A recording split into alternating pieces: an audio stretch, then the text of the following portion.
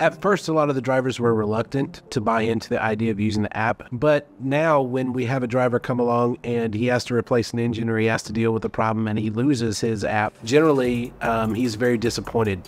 Having everything on one platform where you don't have to bounce around a lot to find different information, but with the portal, it was pretty seamless. You put in the driver's number and you had everything at your fingertips.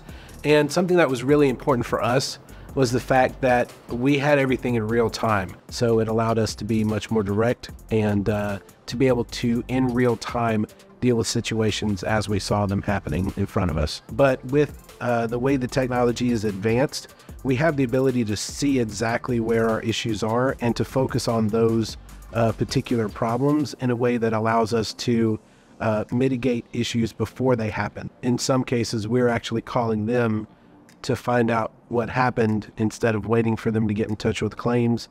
We're putting it together a lot of proactive pieces as far as taking the telemetrics that come out of the AI dash cameras to identify those people that we talked about that were more likely to be in an accidents over the next couple of months due to the behaviors that they were participating in. Now, you didn't just give us a product, you came alongside us and helped us and said, what are your needs, what can you do? Because of that linkage that we have between our two companies,